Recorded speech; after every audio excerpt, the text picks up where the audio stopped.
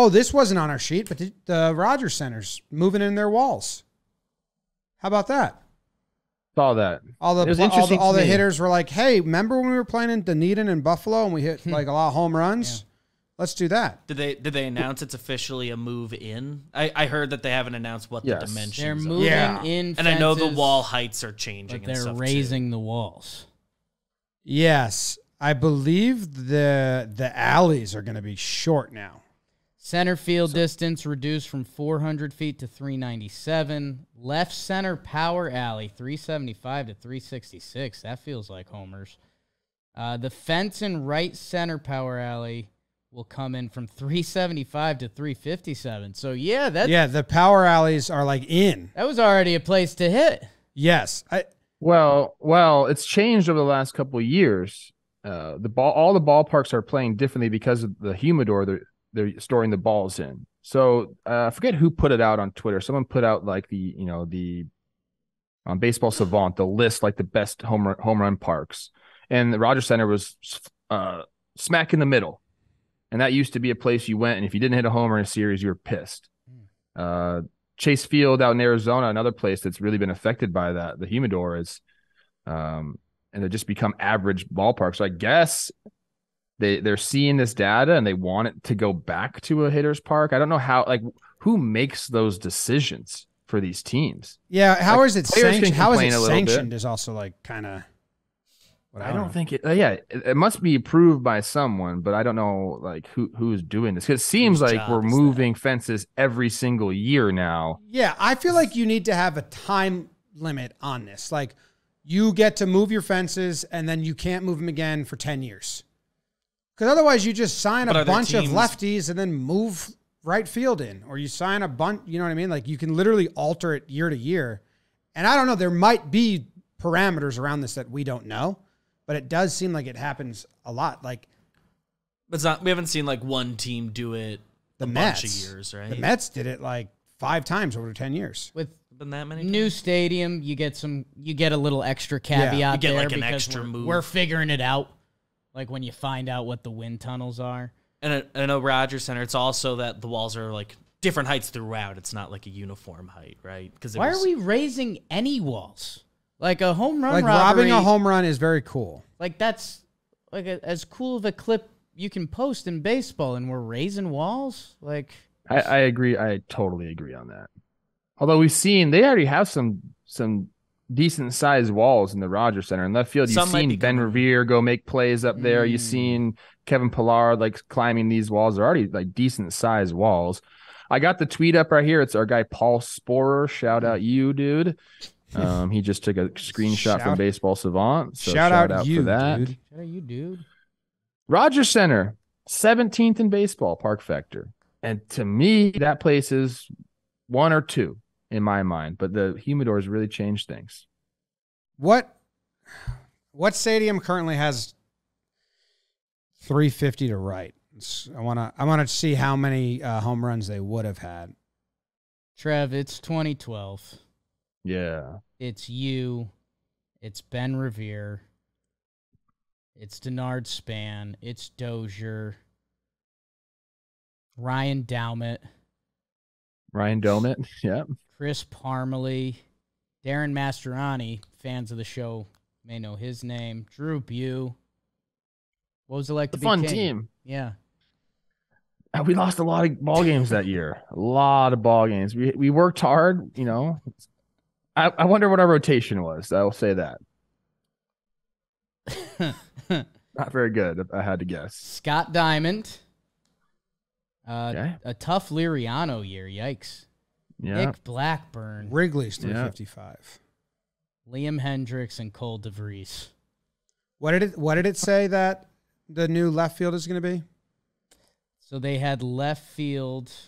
Oh, that's the trade. 360, you said? Something like that? 375 to 366 in left and 375 to 357 in right. So I like that. At least they just switched the numbers. I'm trying to find.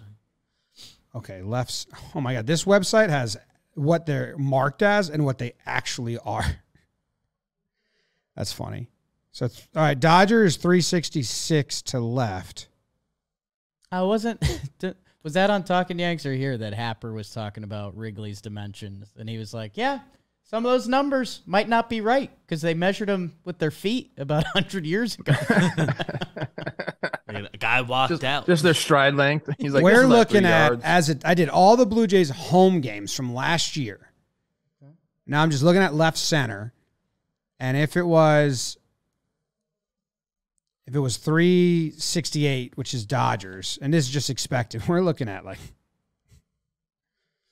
7, 8, 9, 10, 11, 12, 13, 14, 15 more team homers, 15 to 20 more team homers to left. Now that right center, that comes into 355. Shit.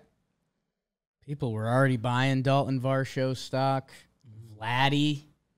My goodness. Well, while we're talking ballpark shapes and renovations, we should mention Comerica's. Trev could have helped you out. We talked about that a little bit on this show or baseball today. That was a big park. Right now, last year, I got the Park Factor page up. Can you guys guess the top 3 parks? I'll do homers. Go ahead. I don't know for homers. I know for Park Factor, it's Rockies, Fenway, and Citizens Bank. Or no, Cincinnati. Cincy? Yes, nice, yeah. James. Those are the top 3 for homers. Coors, Cincinnati, and then there's 2 California teams in the 3 and 4 slot: Angels and Dodgers. Ooh. I think this gives the Rogers Center is going to have the shortest right center now. If it's 355.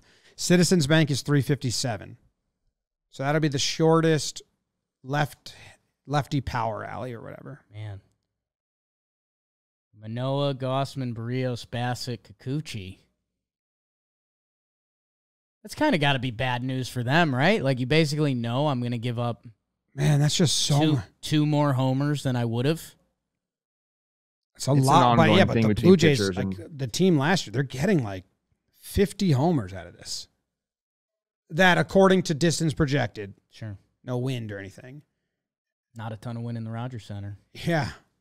Fenway Park, number 3 in Park Factor. A lot of people in my world been saying we need to get Fenway out of the game. Not me. I think it's awesome. I love it. It is a different brand of baseball. Like I say this kindly. I know Yankee Stadium, we have pop-ups to shallow right field, and they're pop-ups that are homers. But Fenway, it's a different kind of baseball. It's kind of cool because there's way more offense and like fucking anything can do anything. But man, watching games like Red Sox fans who just grow up there watching a lot, it's way different. I mean, fly balls are singles, doubles. The outfield's got the corner, and the Park Factor shows it. Like there's just guys on base all the time. When you walk up to the plate at Fenway and you in their peripheral have this massive green wall and left, and you know, like, hey, I can just pop one up off that thing or pop one up over that thing, no problem. You understand they're going to feed you super, tight inside and then pitch you away because right center, I mean, as a right-handed hitter, you're just like not going to go there, especially if you go in the alley in like the little triangle corner in like right center and center field. Like that's very deep. And then you look down right field and that pole seems like it's right next to you, but it's hard to hit the ball that way for a right-handed hitter. So like there's all these things in your mind. You kind of want to pull the ball because right center's a beast. Yeah, but the way they pitch you, they don't allow you to do that. It becomes kind of like a mental game where you have to get the monster out of your head and just try to stay up the middle, and then whatever happens, happens. I wonder if the data shows, like the updated data, Fangraphs did a whole article about it at Yankee Stadium. Lefties, if you're not like a homer hitter, it actually sucks because there's just not a lot of grass to find, especially when the shift was happening. For lefties at Fenway, you always think righties get more benefit because it's so deep, but there's a lot of grass for lefties that can hit singles and doubles that way. And then if they can poke it opposite, like how many like Ortiz outside pitches did he just throw the barrel at and just plop it off the monster? Like I wonder the advanced numbers, how like lefties who have those skills, it's got to be the best ballpark ever. That's a deep center, big right. That was a Mauer discussion all the time. If Joe Mauer played in Fenway, what would his numbers be? Because how many balls did he hit down the line in left field that were caught? Like there would have been doubles off the wall in Fenway. It was a lot. I think they ran the numbers. This is before we had computers apparently, so no one was really running analytics at that time. But they talked about that quite a bit, like what Mauer would be at Fenway. And if anyone's a listener here and wants to put the numbers together, that'd be sick. I'd like to know. I mean, I can do it for hitters last year at Fenway. Yeah, Joe Mauer on that 2012 team, 319, 861 OPS. Whoops. Yeah, it goes back. We saw the Yankees build a team of all of right-handed sluggers because when you yank and Yahtzee a home run, you get it good. There's a good chance it's going to go. But if you flick one to right, those guys are also going to get homers that way. The Yankees went too hard stacked that way. But, yeah, I think if you're a lefty that can handle the bat at Fenway, like Freddie Freeman, if he was a Red Sox, would probably have a legitimate – 2 of his years he would be chasing 400. Would you bet on that? I'd bet on a DraftKings Sportsbook. I was going to say we were talking about the run factor at Fenway. You ever check out any of those lines, they're usually +1, +2